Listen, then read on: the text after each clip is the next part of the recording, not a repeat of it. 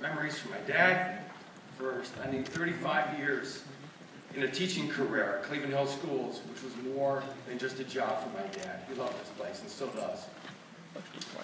Once again, my name is John Mirand. I'm the youngest son of Albert Mirand. And for those of you who were here in the 1950s, 1960s, 70s, 80s, you'll remember my dad as Mr. Mirand or Al, or to the many athletes in the 1950s and 60s simply as Coach. My dad began his career at Cleveland Hill Schools in 1950. He was a social studies teacher, department cheerleader, wrestling coach, varsity football coach. He led Cleveland Hill's football team to its first 3 championships in Division I.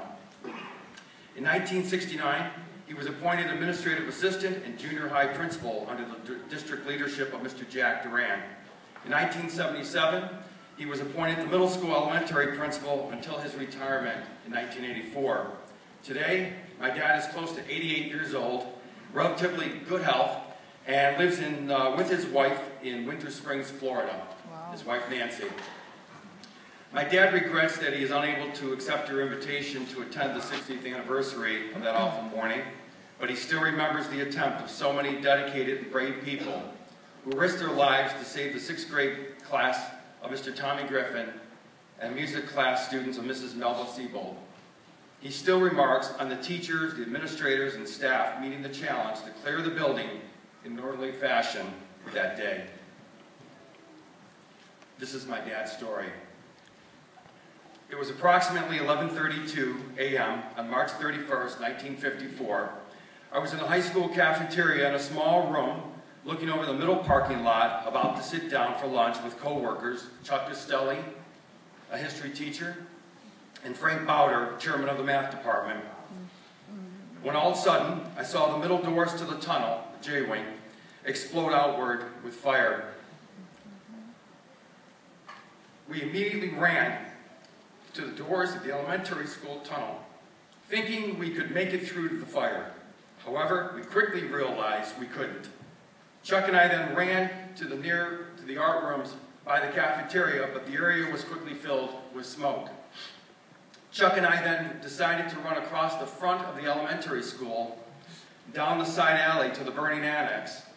When we approached the annex, we saw district principal, Mr. Walter Heffley, there yelling, "Betsy's in there, Betsy's in there," and all the other children that he was scared and worried about. And Betsy, of course, is Mr. Heffley's niece. Betsy's mom was mentioned earlier, Mrs. Mary Lees, a 2nd grade teacher who fulfilled her duties to protect her own students that day, knowing her own daughter was in that annex. At that point, Chuck and I opened the end doors to the annex and decided to enter the building crawling on our bellies below the smoke to get to the music room. We went about a quarter of the way in there, but the heat and smoke overwhelmed us, and we had to crawl out. Back outside of the annex, we met up with Mr. Ed Antos, industrial arts teacher, and Frank Bowder again. We all quickly decided at that point to enter the annex on the other side through a window. Chuck, Ed, and Frank took my dad and they raised him up to open a window and tried to put him through there. But all of them decided, fortunately, not to go in the window because the entire floor below him was burning. Next, Chuck and I then decided to get on top of the roof of the annex to make a hole using their hands. And to this day, my dad still does not know how they got up there. Unable to make a hole, with flames spreading, we got down somehow.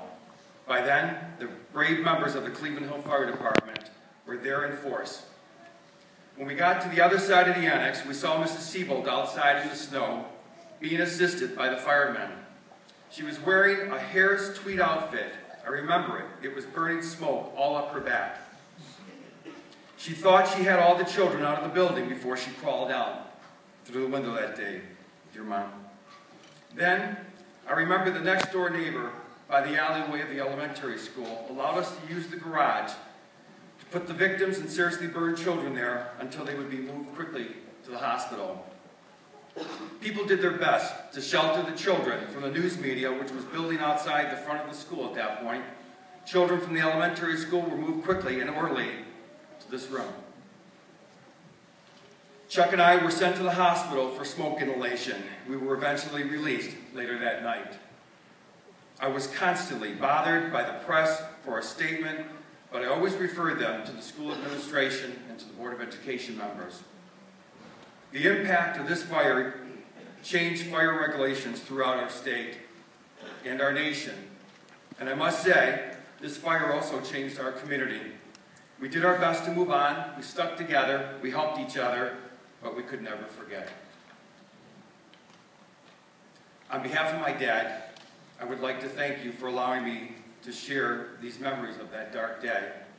May God bless the children of Mr. Griffin's class of 1953-54, their families, classmates, friends, community members, forever affected by this tragedy. May the Cleveland Hill Eagle continue to soar high and watch over this wonderful school and extremely caring community. Thank you.